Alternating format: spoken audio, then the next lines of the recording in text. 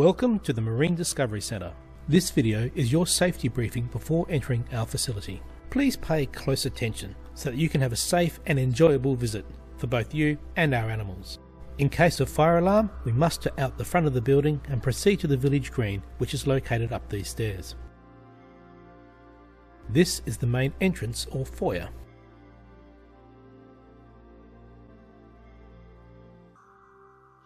This is the pool room. This is the primary classroom. This is the touch tank room. Toilets are located here, and there is a single wheelchair accessible toilet that is also more suitable for adults to use. Please do not run through the Marine Discovery Centre. It is very exciting being here, but the floor does get wet from splashing fish, and we wouldn't want you slipping over and hurting yourself. If you are an adult with a toddler, do not stand them on the edge of the pool, even if you're holding on to them. Benches will be placed beside the pool for very young children if needed, and they can stand on these or kneel, whichever is safest. You may pat the sharks in the pool. Only pat them on their backs, not around the gills, eyes, nose or mouth, and do not grab them. Pat in both directions so that you can feel the tiny teeth on their skin.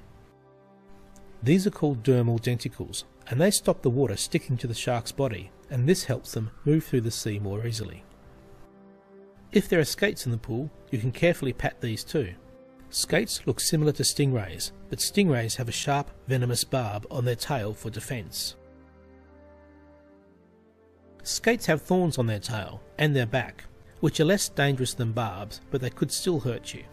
Only pat the skate very gently around the front of its body, never near its tail or back.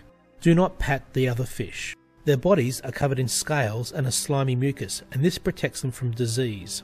If you pat them, you could rub this protection off and they could get sick. Also, some of the fish bite, so that's another reason not to pat them. They don't bite you out of aggression, but rather they assume you're trying to feed them, so they think your fingers are food. Be careful when patting sharks because other fish might try and sneak up underneath to eat your fingers. In the touch tank room, we have some important rules to protect the safety of our animals. You can pick up the sea urchins, sea stars and sea cucumbers and hold them out of the water, but briefly. They have tube feet that stick strongly to the side of the touch tank. Gently but firmly wiggle and slide them backwards and forwards to remove them from the tank. Sea urchins do look spiky, but the ones we have in Tasmania are harmless. If they are firmly stuck down and won't budge at all, leave it alone and try a different one. Like all the animals in the touch tank, sea cucumbers breathe water, but the sea cucumbers breathe it through their bottom. When you pick them up, they sometimes squirt water out of their bottom. This is them breathing. If this happens, return them to the water immediately so they can keep breathing. Some sea cucumbers can hold their breath out of the water, so if they are full of water and quite firm, you can hold them. But if a sea cucumber is floppy and soft, it needs to remain in the water so it can refill its body. Be gentle with them and don't squeeze them. With sea anemones, gently touch the side of their column or their tentacles, but don't stick your finger down their throat. Crabs are fun to explore, but it's a good idea to hold them by placing your fingers either side across their back. This is also called their carapace. In this position, they can't reach back and nip you, and you're perfectly safe. With hermit crabs, firmly hold either end of the shell with the opening facing upwards and towards you. The crab will eventually and slowly emerge to investigate what's going on. You can gently pat their claws and legs if you wish.